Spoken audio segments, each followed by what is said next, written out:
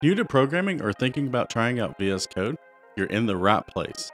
In this beginner's tutorial, we'll dive into VS Code, an awesome and easy to use code editor. We'll cover everything from getting it all set up to personalizing your workspace, making sure you're ready to start using VS Code with no problems. Hey guys, welcome back to the channel. If you're new here, my name is Jeremy, and this channel is all about helping you to become a better developer with the latest tools and techniques. There's a lot to cover in this video, so let's get started. The installation process is pretty straightforward, but let's go through it step by step to make sure everything goes smoothly. First things first, head over to the VS Code website at code.visualstudio.com. Once you're there, you'll see a download button in the top right corner. We'll go ahead and click that, and then you'll see buttons for Windows, Linux, and Mac operating systems. Just click the download button for the operating system you're using. After the download is finished, locate the installer file and double-click it to start the installation. The process may vary slightly depending on your platform, but it's generally quite simple. For Windows users, just follow the prompts in the installation wizard. For Mac users, just drag the VS Code app into the application folder. Once the installation is complete, just go ahead and launch VS Code. You should see the welcome screen, which gives you quick access to recent projects, helpful resources, and customization options. VS Code has a clean and user-friendly interface that makes it easy to navigate and find the tools you need. Let's take a closer look at the main elements of the interface. The editor window. This is where you'll write and edit your code. You can open multiple files in separate tabs, and even split the editor to work on multiple files side by side. The sidebar. Located on the left side, it provides quick access to various features like the File Explorer, Search, Source Control, and extensions. The status bar. At the bottom of the window, it displays useful information such as the current branch, errors, warnings, and the selected programming language. The activity bar. Positioned on the far left, it offers shortcuts to the most important features like File Explorer, Search, and extensions. Navigating the code interface is a breeze. Just click on the icons in the activity bar to switch between different views. To open a file, use the File Explorer in the sidebar or press Ctrl-O on Windows or Command-O on Mac to bring up the Open dialog. One of the coolest things about VS Code is that you can make it your own. You can customize the appearance by changing the theme, font, and more. To do this, click on the gear icon in the bottom left corner, and then under Themes, you have the option for Color Theme, File Icon Theme, and Product Icon Theme. Lastly, let's talk about the command palette. The command palette is a powerful feature that gives you quick access to various commands and settings. To open the command palette, press Ctrl-Shift-P on Windows or Command-Shift-P on a Mac. Here you can search for and execute any command available in VS Code, making it a handy tool to have at your fingertips. So for example, if I want to change my theme, I can just search for theme and change the theme. You'll also see the corresponding keyboard shortcuts to some of the commands. VS Code has a wealth of built-in features that help you write, edit, and navigate your code with ease.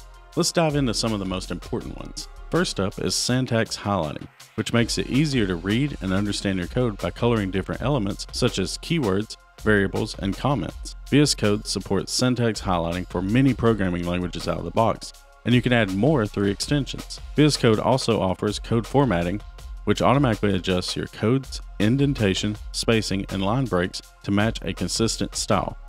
To format your code, right-click on the editor and select Format Document.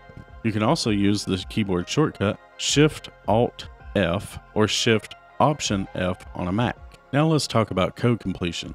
As you type, VS Code offers suggestions for variables, functions, and other code elements, which can save you a ton of time and reduce the chances of typos. This feature is called IntelliSense and is context aware and supports many programming languages. To accept this suggestion, just press Enter or Tab.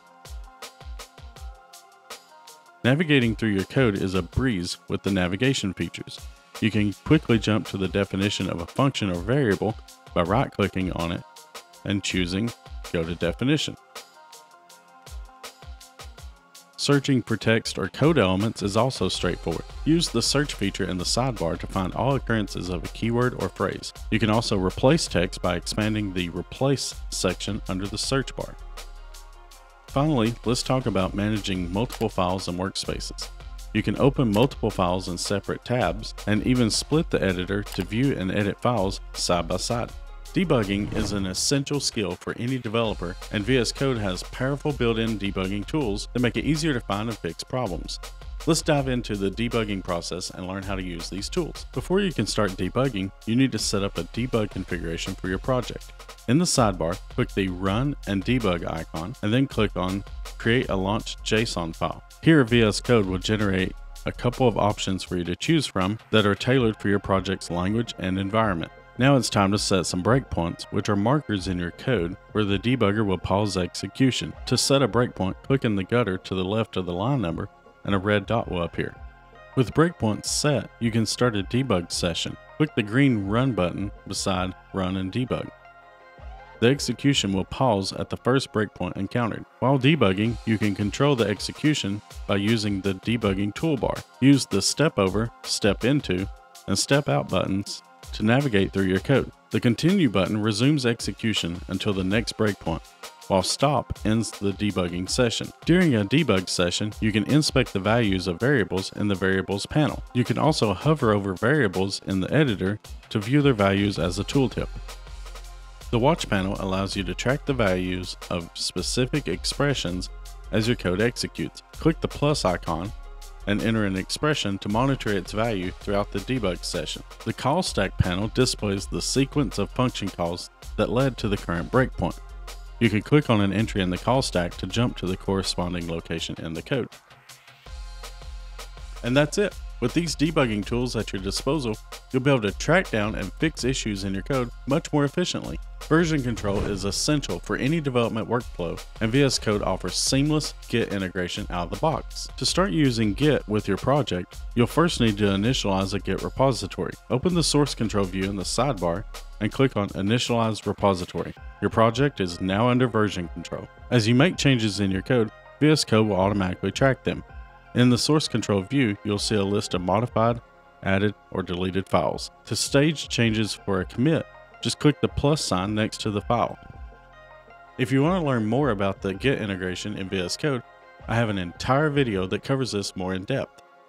Extensions are a key feature of VS Code, letting you add new features, languages, and themes to tailor the editor to your specific needs. There are thousands of extensions available, and installing them is a breeze. Let's walk through the process of finding, installing, and managing extensions. To find and install extensions, click on the extensions icon in the activity bar. You can search for extensions by name, category, or keyword. Once you find an extension you're interested in, click the install button to add it to your VS Code environment.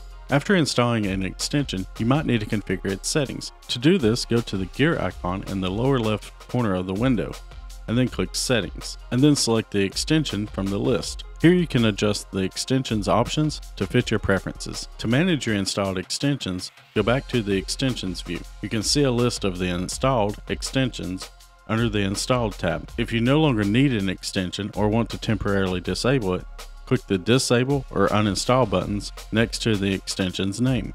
Now let's customize the look and feel of VS Code.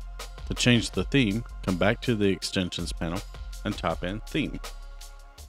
I'm going to go with this Winter is Coming theme, and I'll just click Install. Once the theme is installed, we can see that it is automatically enabled. To customize key bindings, open the command palette and search for keyboard. Then select Open Keyboard Shortcuts. In this view, you can search for commands and modify their key bindings by clicking on the pencil icon next to the command and pressing the desired key combination. The integrated terminal in VS Code allows you to run commands, scripts, and tools directly within the editor, streamlining your workflow and keeping everything in one place. Let's dive into the terminal integration features. To open the integrated terminal, press Ctrl, backtick, and the terminal will open at the bottom of the editor window using the default shell for your system. You can have multiple terminal instances open at the same time, which can be helpful for running different tasks simultaneously. To create a new terminal, click the plus icon in the terminal panel or use the New Terminal command from the command palette. You can switch between terminal instances using the menu on the right side. If you're interested in making your terminal look like mine, I have a video covering exactly how to do that step by step. I will leave a link in the description below where you can check that out. Congratulations on making it to the end of the video. I hope this video has been helpful in helping you get started with VS Code. If so, be sure to check out my channel for other videos on VS Code. Thanks for watching, and I'll see you in the next one.